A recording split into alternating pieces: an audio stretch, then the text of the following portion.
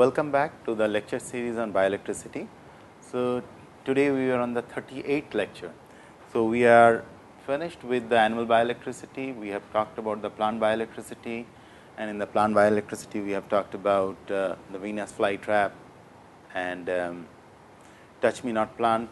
We have talked about in depth about photosynthesis and electron transport and how light harvesting pigments are used by nature to transmit signals and thereby synthesizing molecules for their survival. Then we talked about the dye-sensitized solar cells, and pretty much now we have a clear overview about several life forms which are involved in transforming energies and in that process generating electricity. So, now these last three lectures 38, 39 and 40th one, we will be talking about some unconventional systems which are not really well explored in terms from the biological perspective. So, as of now we have all talked about some living systems where we see, say, whether it is a plant, whether it is an animal, whether it is an insect.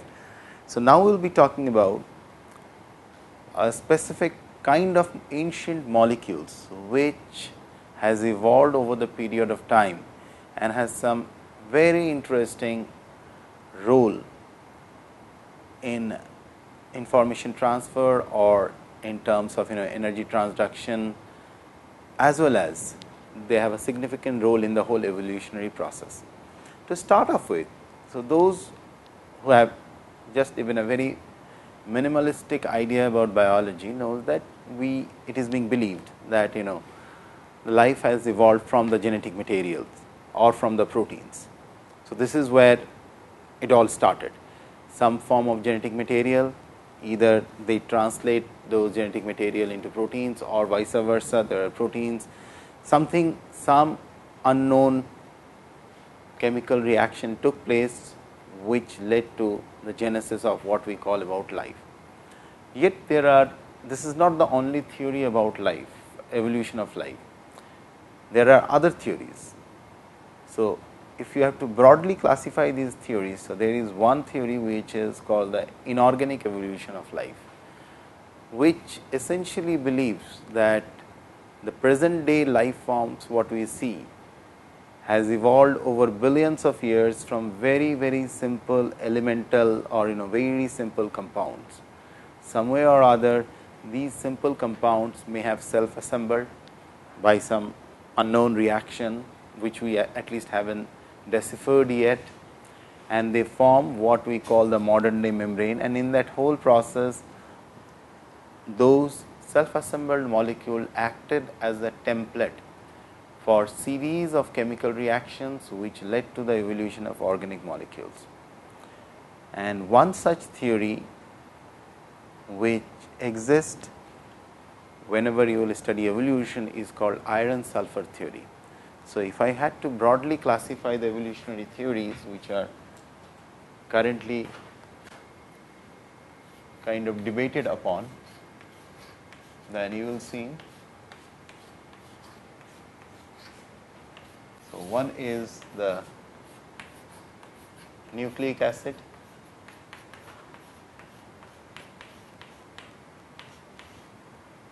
followed by and proteins. Of course, we do not know this evolution, that who came from what, and within the nucleic acid we talk about ribonucleic acid and deoxyribose nucleic acid. This is one theory. The other theory is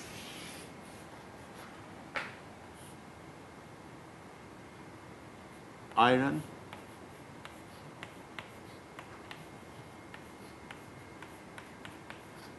sulfur theory.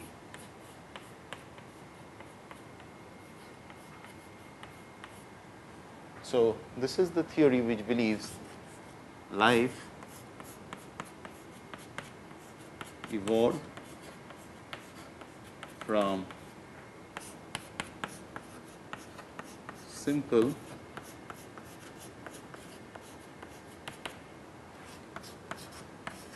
inorganic molecules. And as a matter of fact, the whole idea is very simple.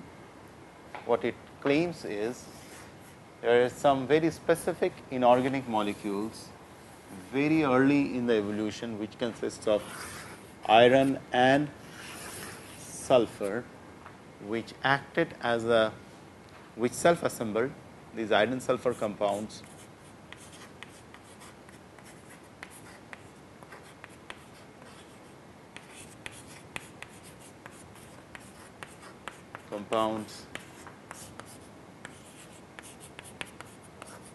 self assembled and form something what we call as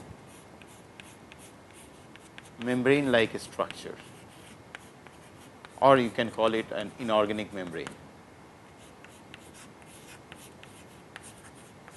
Whereas if you look at the other side, you will see here we talked about the membranes which are in very initial classes I have taught you about lipid bilayer.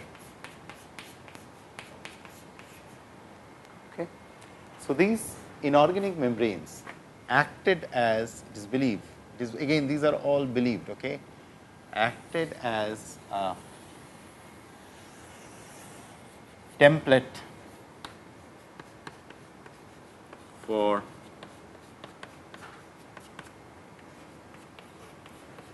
synthesis of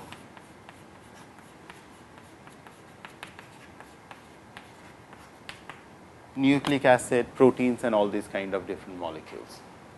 So, this is what essentially these two different theories kind of proposed. So, there are a lot of warring factions between these theories, and no one can say with 100% certainty that which one is right or which one is wrong, because we cannot really go back 4 billion years back in time to figure out what is true, what is right. What the reason why I picked it up, this topic, is totally different perspective. So, if you look at it, when I started this course, I told you that we are talking about the movement of current across the lipid membrane. Okay. So, there are lipid bilayers. On those lipid bilayers, you have these proteins which are embedded, which are called the ion channels. And there are several other proteins which are involved in it. And it is a potential difference across this lipid membrane in a cell which ensures that there is a flow of current in and out depending on what kind of ions we are talking about. Okay. This is the cell and this is the lipid membrane, and there is a potential drop across the membrane, and what we call as RMP, resting membrane potential, which is approximately minus 80 millivolt depending on the cell type, of course. Now, by this time you guys are well versed with it. So, now if this is the case, then we will be interested to know about if assumption. So, there is an assumption. So, if we assume that these inorganic molecules leads to the formation of nucleic acid, proteins and other macromolecules, which includes lipids and carbohydrates, then it may be a good idea to understand what are the electrical properties of these kind of inorganic molecules, if they are the ones which are involved in formation of this kind of lipid bilayer and what we call as modern day cell. Okay. So, one of the molecule which has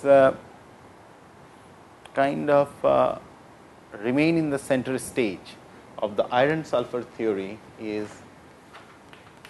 FeS2, which is also commonly called as iron disulfide, because there are two sulfur, or iron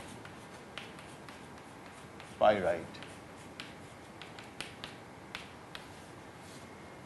Okay. So, today's class, you see the slide, to start off with the slide. So, today's class will be on iron pyrite, an ancient molecule with rich heritage. So, what I will essentially do, I will expose you to the iron pyrite, and I will end the class with what are the possibilities where we are heading. So, again I am not going to get into the device development or anything in this section, because this is not really meant for it, but I will just give you a glimpse of what really we know about it. Okay. So, historical perspective of iron pyrite, if you look at it, it is a ubiquitous molecule. As a matter of fact, iron pyrite is available all over the place, especially if you are walking by the road and there is a drain, So, if you just go little, like if you go slightly underneath where there is a lack of oxygen, you will see there is iron pyrite present there. So, it is a ubiquitous molecule, it is a versatile material which is probably evolved very, very early in the evolution, very early. So, what we assume is when probably these molecules have evolved, this was at least 4 to 6 billions of years, in a condition when Earth was in a very, very hostile environment. Okay. In the early days of modern chemistry, it was used as a source of vitriol and sulfuric acid. This was used to manufacture sulfuric acid and vitriol. Okay. So, this is overall about the material. What is very interesting to note, that it has very amazing semiconductor property, and it is one of the very potential material for photovoltaic. As a matter of fact, if you look at the development of semiconductors in last 150 years, the most landmark is 1940s and 50s, when Bardeen, Britton and Shockley discovered the crystalline silicon. But story of semiconductor is way before that. It was during the time of Michael Faraday.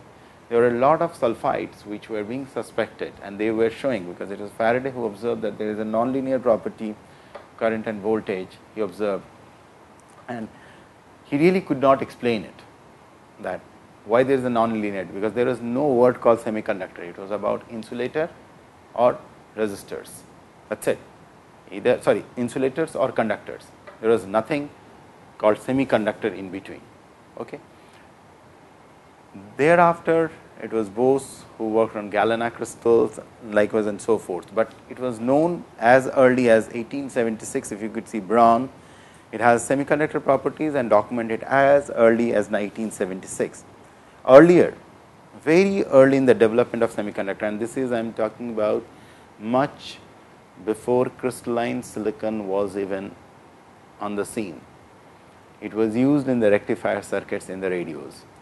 But the problem, there is a problem with this. Soon it was realized that it has inherent stoichiometric problem. What does that mean? It means that whenever we write something like this, Fe(S)2, our assumption is that there is one molecule of iron and two molecules of sulfur. But in real life, that does not happen. It is always 2 minus x. And this x could be anything. Of course, it cannot be greater than 2, but it could be anything. It could be 0.5, it could be 0.1, it could be 0.2, likewise. And this is the problem of these kind of molecules. There is always a defect. It is never stoichiometrically a balanced one. But that leads to a problem. Since very soon it was realized that there is a stoichiometric problem, so it was extremely challenging material to develop solid state electronic devices. Yet this is the most important part, yet due to its excellent light absorbing and optoelectronic properties, it has gained enormous research attention in the field of photovoltaic materials.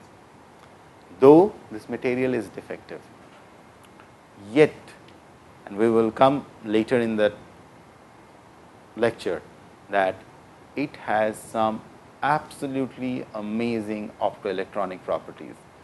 So, an ancient molecule which probably has evolved from 4 to 6 billion years ago has the ability to absorb sunlight and transform it into some kind of electrical currents.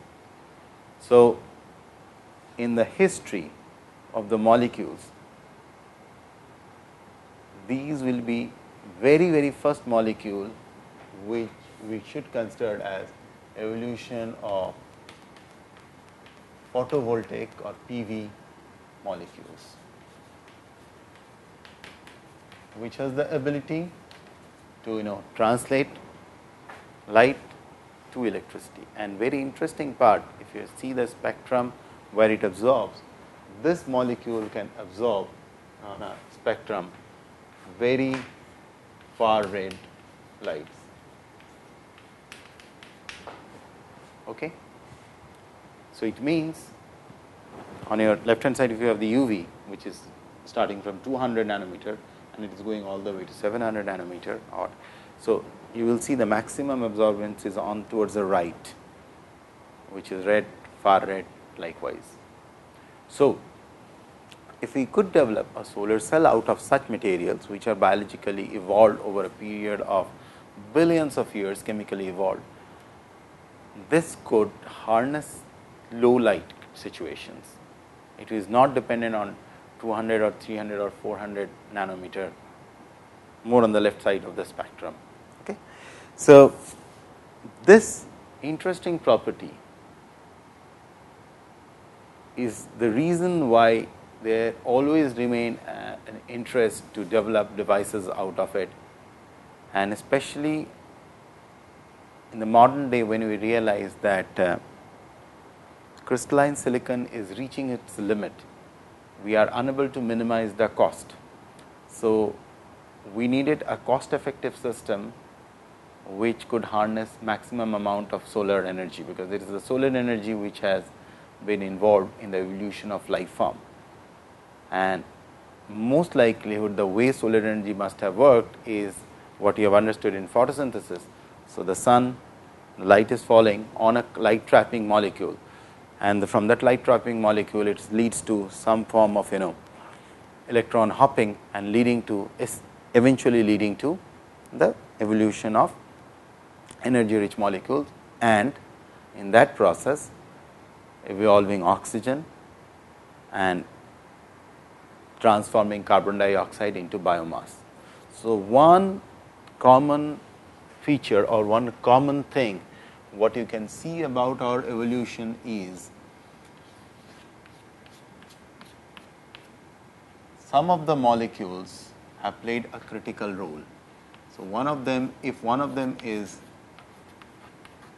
chlorophyll,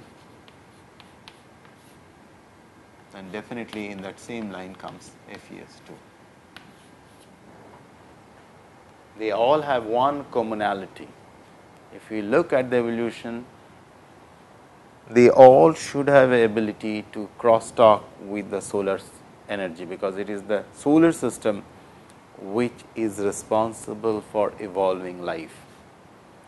They all are light dependent systems, and this is very important for us to understand that, because sunlight is ample in nature.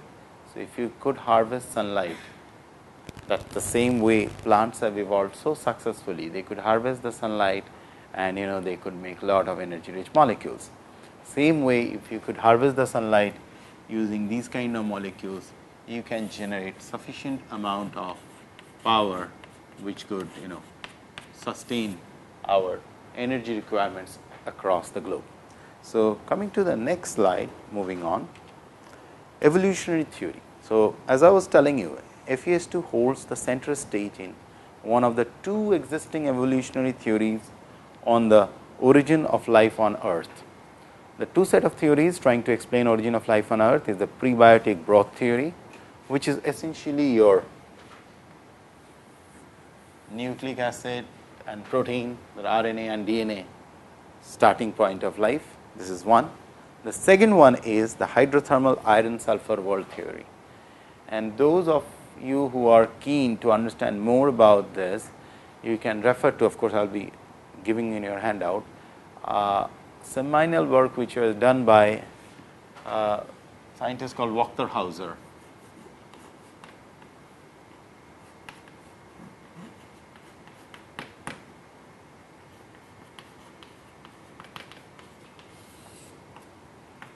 Wachter-Hauser has done significant work on iron sulfur hypothesis. As a matter of fact, he is one of the pioneers who proposed the origin of life in the iron sulfur rich environment.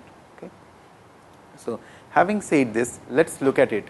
What are the arguments in favor of iron sulfur evolution of life? So, if you look at evolution, so according to the hydrothermal origin, so I will come to why it is called a hydrothermal origin of life. FeS2 might have evolved in the pre-Archean era in an extremely harsh anoxic sulfur rich environment by spontaneous reaction of FeS and H2S. Having said this, let me tell you, this is the condition when possibly this whole iron sulfur world was evolving out here. This is the world where there was no oxygen. There was absolutely no oxygen. There was no way that there could be any UV protection. So, the atmosphere is getting formed and temperature was very high. There is all over the place, there was sufficient amount of hydrogen sulfide in a very harsh and in a very you can say where for us even to simulate or even to imagine how the life would have been, it is really tough. So, under those conditions, possibly in the harsh anoxic sulfur rich environment by the spontaneous reaction of FeS and H2S, possibly it leads to a reaction where we are having FeS2 and H2 got evolved. And of course, this reaction is thermodynamically feasible because it has minus 41 kilojoule per mole. But the hydrogen evolved during the formation of FeS2 is used to derive the carbon dioxide fixation reaction by coupled reaction taking place across a proposed semi-permeable iron sulfur colloidal membrane. So, coming back, I highlighted this part to you, the self-assembled inorganic membrane. Okay. Now, what this inorganic membrane is doing out here, or at least what is being proposed, it is doing out there. So, imagine some way or other it is self-assembled and forming something called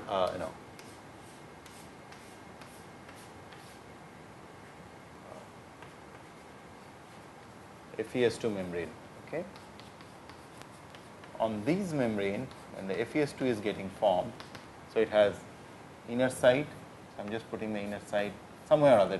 Just imagine if this kind of thing has formed,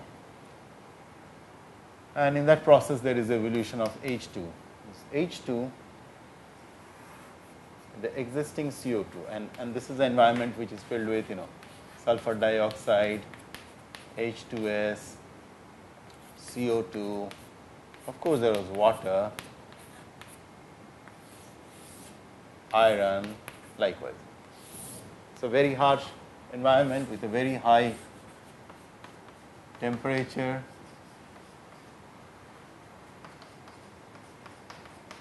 and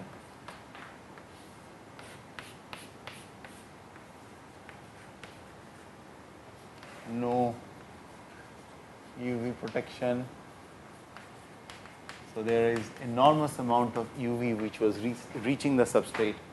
Then this, it is really not known how it has happened, if at all it has happened. CO2 and H2, this is how CO2 started getting fixed. What exactly what you have seen in photosynthesis, where CO2 is getting fixed, same thing was possibly happening here, where CO2 fixation reaction was taking place on top of the iron pyrite membrane. Okay. Coming back to the slide, if you look at it, the hydrogen evolved during the formation of FeS2 is used to drive CO2 fixation reaction by a coupled reaction taking place across the proposed semi-permeable iron sulfur colloidal membrane. So, this is that proposed iron sulfur colloidal membrane, and it is believed that these membrane has lot of nickel, these kind of ions which are present there, which were catalyzing this reaction containing nickel as a catalyst. If you see the slide, you will see this. So, it was the series of nickel ions or maybe few other ions which we really do not know which all were present there. So, those ions which were present there, if you look at the slide now, containing nickel as a catalyst. So, what essentially happened is that CO2 plus H2O, you are getting the first carbon fixed molecule HCOH. Okay? But for that reaction, the delta G was 30 kilojoule per mole. So, now if you add these reaction 1 and 2, FES plus H2S plus CO2, you are getting. So, now you have FES plus H2S plus CO2. This is what is happening. You are getting FES2 plus HCOOH. So, this is your carbon fixation. Okay. So, this is how possibly, again this is all possibly, this is how possibly this evolution of the first membrane has happened. And as a matter of fact, if you try to correlate this with the lipid bilayer membrane, which is on this side of the board, if you look at them, then you will realize all the lipid bilayer membranes have lot of iron sulfur clusters, and there are a lot of iron sulfur proteins. So, it has been argued by the proponent of these theories that possibly those iron sulfur clusters in those proteins have evolved from that proposed FES2 colloidal membrane. What is true, what has happened, nobody can tell with certainty, but this is one of the possibilities. And next, as we are looking, and mind it, as I am repeatedly telling you, this is the situation where there was no oxygen, absolutely devoid of oxygen. Okay? But then arrow of evolution was moving in a totally different, in one direction. Such a process uses sulfide as the major source of electrons.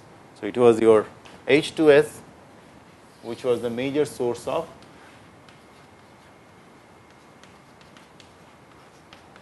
electron. Okay. Now, Earth was cooling down. So, this is the situation when these temperatures were now falling. As time was passing by, temperatures were falling down. What exactly is the nature of the catalyst catalyzing the formation of FES2 from FES iron sulfur ore is not precisely clear. It is believed that during Archean era, several primitive microbial life forms evolved using FES2 as a direct source of energy, and even this day some of these microbes survive the test of changing time.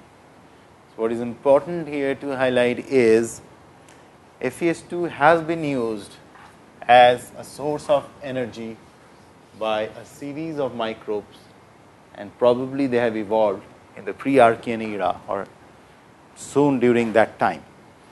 But as the earth was cooling down, things were started changing. Okay? The raw material like H2S was getting depleted. So, now there is a depletion of this H2S as we are evolving out there, and nature needed another molecule as a donor of electron, because it is our whole evolution. If you look at it, the evolution of molecules will be accepting and donating electrons. So, who will be the next electron donor? So, the only other molecule which was present there in abundance was water. And now carbon dioxide fixation. So, it forces the nature to search for newer abundant material to fix carbon dioxide. Nature slowly evolved to use more efficient workstations where H2O can be used as a prime source of electron to provide necessary energy to drive the fixation of carbon dioxide, thereby replacing H2S. Now, if you replace in this reaction H2O, so what will be evolving is, here your sulfur was evolving, now what will be evolving will be oxygen. So, if we move on to the next slide, FeS2 and the evolution of oxygen. Consequence of such transformation from hydrogen sulfide to water is paramount. It was the time when anaerobic environment, so this was all anaerobic environment of nature, started to experience the evolution of free oxygen from water. So, now the situation from anaerobic is moving towards aerobic environment. It was the time when anaerobic environment of the nature started to experience the evolution of free oxygen from water, while on one hand water evolved as a new source of electron, it simultaneously leads to the evolution of oxygen in the environment. Nature wanted to combat that surge of oxygen, where most of the reduced form of metal ions started to oxidize. Most relevant in this context is most of the Fe2 plus, which is present in iron disulfide,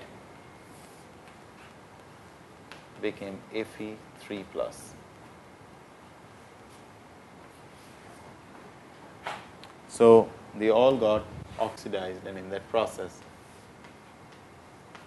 giving away an electron. Okay? And the second thing happened is sulfur started forming sulfates. So, all the inorganic sulfurs moving towards. So, this was the major transformation which was taking place, and slowly as this reaction was progressing, environment was, there was a steep or there is a slow rise of oxygen in the environment. So, oxygen pressure was now increasing as this reaction was prolonging on the floor of earth. Most of the primitive anaerobic microbes could not withstand the oxygen pressure and finally perished. So, all those microbes which evolved in this pre-Archean era or the Archean era started perishing because they were in no position to withstand the oxygen partial pressure, because they are not used to with it. They were all developed under this kind of situation.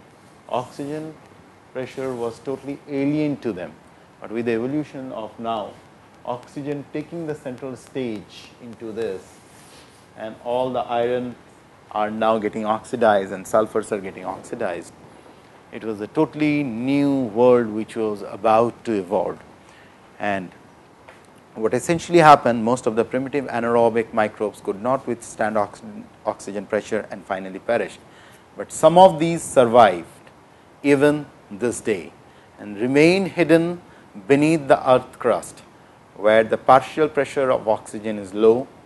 These surviving group of microbes include a group of acidophilic chemoautotropic bacteria, Thiobacillus ferrooxidans, thiooxidans, ferrooxidans, and other related species. These microbes found refuge in the oxygen deficient environment of coal mines, hydrothermal vents, and that is the word what I was trying to tell you, why it is called the hydrothermal origin of life. I was kind of trying to mention you that iron sulfur theory is called as the hydrothermal origin of life, because these life forms now survive in the hydrothermal vent underneath the muddy sewage ecosystem. That is why I told you, if you walk by the street there is a drain on the other side, if you just go on the depth slightly under the mud where there is a lack of oxygen, you will see iron sulfur or iron pyrite present out there, and there will be bacteria which will eat upon those iron pyrite vacuum. Okay. Coming to, in these anaerobic and micro aerobic conditions, they sustain their critical biomass. So, this is what we really know about the story of iron pyrite, a molecule which has evolved, as I was telling you, a molecule which has evolved, which has a very rich heritage. I mean, it is one of the most amazing molecules, and as I will closing in, inching towards the end of this lecture, you will realize, I mean, what are the applications of it, which has intimately involved in the evolution. Of course, if you are a supporter or if you are convinced with the iron sulfur theory of evolution. But irrespective of that, whether you like iron sulfur theory, whether you are a proponent of nucleic, like prebiotic broth theory, whatever, one thing cannot be taken away from the chemistry of it is iron sulfur, iron pyrite is a very ancient molecule, and it has absolutely amazing properties, and iron sulfur clusters are pretty much ubiquitous in the life forms. All over the life forms, iron sulfur clusters are very integral part of the lipid bilayer. These pieces of information cannot be taken away from it. One more thing which cannot be taken away from iron sulfur is its amazing potential, what I was trying to tell you, out here.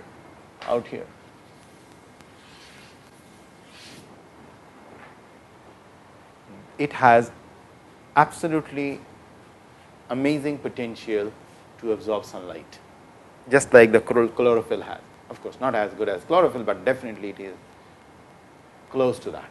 Okay. Now, coming back to the slides, so there is a changing landscape of evolution. The class of microbes uses FeS2 and other metal sulfide as the sole source of energy for their survival and maintaining their critical biomass. They derive energy from metal sulfides by an exothermic reaction whereby metal sulfides are oxidized to metal sulfates, yielding approximately 200 kilocalorie per mole of energy, which is utilized by microbes to increase their critical biomass. So, as the landscape was changing, these microbes got lost into oblivion, but then where they are currently, where FeS2 is most prominent, FeS2 formation in hydrothermal vent. So, if you look on the floor of earth, if this is the earth, if you are looking at the floor of earth, and if you go down the sea, pretty much at the base of it, where this molten magma and all those gases are coming out from the core of the earth, it is out there, you are having these hydrothermal vents. If you look at the slide, and I will show you the real picture of hydrothermal vents, where there is a kinetically stable source of iron sulfide bearing nanoparticles in the ocean.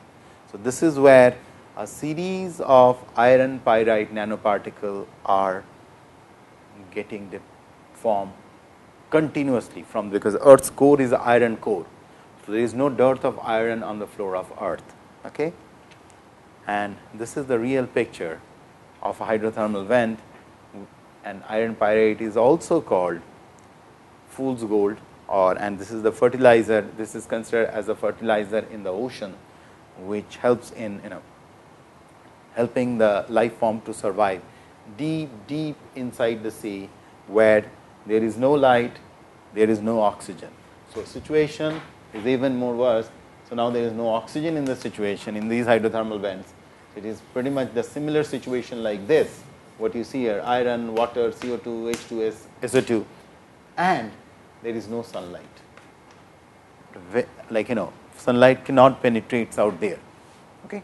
And these are called black smokers from the Mariner vent site of the Pacific Ocean. This is a picture from the Pacific Ocean, and the inset what you see is a FeS2 nanoparticle which is present there, and life without light. Imagine a world of perpetual night where life flourishes without sunlight, and these are the life forms what you see, Rictia,